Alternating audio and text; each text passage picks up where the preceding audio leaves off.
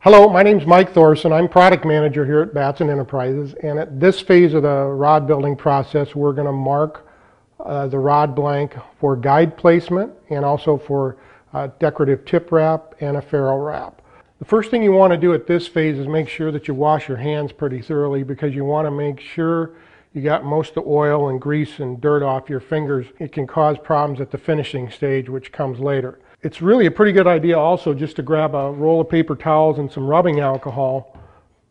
Put a little bit of alcohol on a paper towel and then start at the tip of the rod and just carefully wipe the rod very clean of all the dirt and grease and dust that has accumulated onto this point of the build.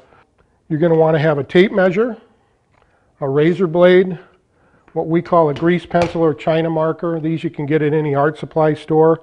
And most rod builders will work with 1/4 inch masking tape and 1 inch masking tape. That's basically all you need at this point, plus some sort of a template that lists the guide spacing, and then having your guides and components. Only other component is the hook keeper laid out so for use.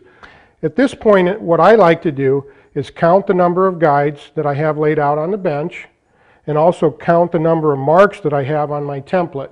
In this case, there's 7 guides and 7 marks. Hallelujah. We want to make sure we have the same number. At this point, what I like to do is go ahead and just tear off a piece of the whiter masking tape, roll the rod so the reel seat hood is up, and I like to put a piece of tape, maybe 6 or 8 inches above the foregrip of the rod, and just lightly tape it to the bench. And the purpose of that is just to keep the rod from rolling around. The first mark we're going to put is merely just a 1/2 inch mark for the tip wrap.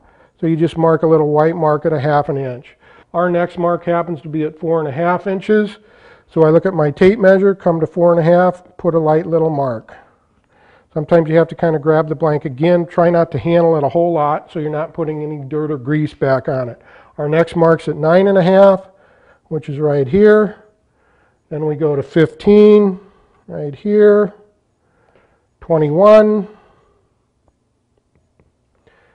28 inches, 35.5. Now we've reached the ferrule, which is the joint in the rod, and we're going to go ahead and put a 1/2 inch mark right there at the ferrule. And then we'll put our final guide mark on, which is at 44 inches. At this point, I like to take the 1/4 inch wide tape, tear off a piece, lay it on the bench, and then what I like to do is just cut it lengthwise in half. And then as far as the length you need to make the little pieces that you're cutting, probably about 1.5 to 2 inches long.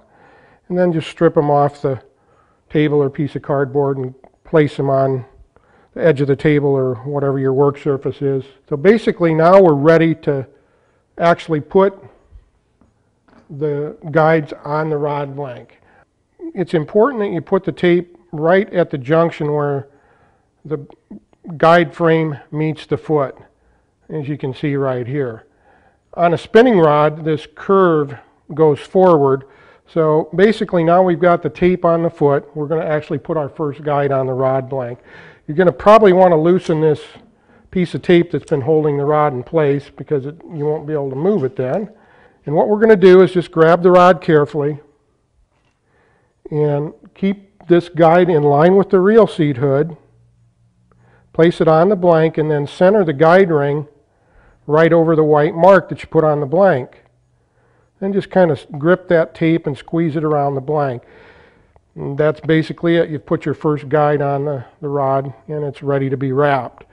Just as a reminder, it's very important to line up the ring of the guide with the mark. We're not putting the foot on the mark, we're putting the center of the ring over the guide mark on the rod blank. On the next guide, you basically do the same process again. Place the tape on the foot near the joint of the brace in the foot. Go ahead and find your next mark. Try to keep this guide in line with the one you put on previously.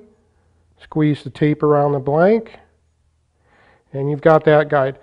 Keep in mind you'll be able to do a little subtle alignment after you've got all these on the rod blank. So we go ahead and go to the next size guide.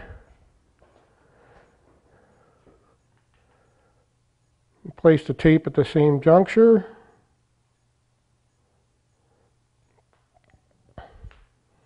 And go ahead and put the guide on the blank, center the ring over the mark, and squeeze the tape.